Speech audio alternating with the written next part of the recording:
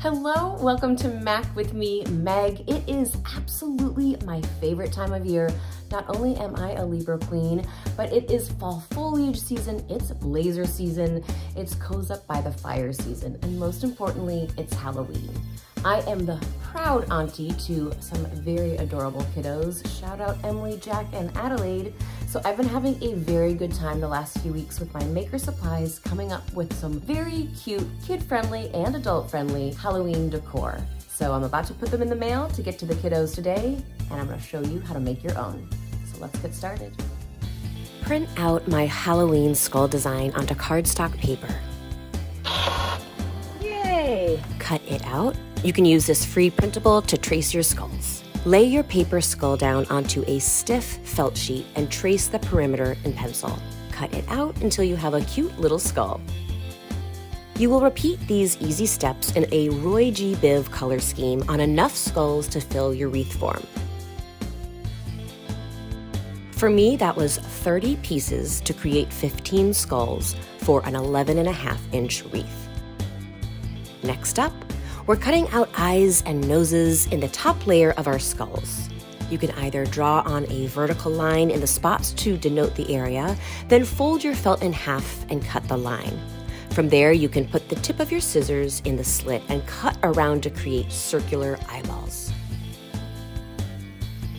For the nose, fold in half the other way and cut a little triangle out on the cut line to create a nice little nose.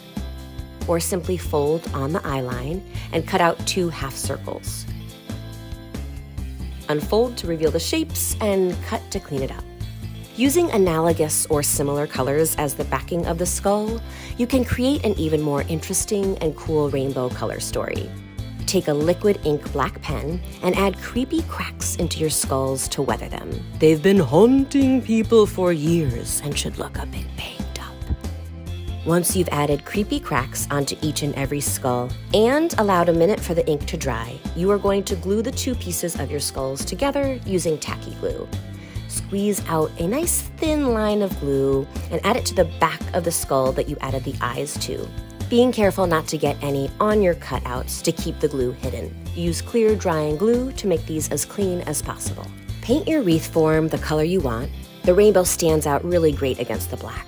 Add ribbon or twine to hang your wreath on your door when you're done. I simply cut a piece of black cord, put it through the hole to create a nice little loop and tied a knot at the end. Now you're ready to start laying out your skulls to get the right design. You want them snugly fit right up onto each other, and you need them all to fit. So shave off any extra around the edges as you go, and add them onto the wreath using tacky glue. Hot glue can be even more sturdy for this, especially if you're hanging this outdoors in high humidity. Add enough glue to adhere it well, but not too much to prevent drips. Once it's dry, you're ready to hang it. And voila! Rainbow skull wreath for Halloween, or gay pride, or just for cute fun.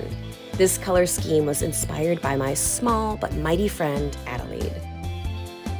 This design also works well with white and off-white skulls. Get as creative as you want, and you can hang this on your front door of your house or on the bedroom door of your small little trick-or-treater to get them in the mood for Halloween. What color scheme do you think you're gonna do for your skull wreath? Or do you think you're gonna make it maybe into like a little garland or something? You can play along with scale and size and just get as creative as you want. Be sure to give the video a thumbs up, leave a comment, and subscribe to Mac for more Halloween content just around the corner.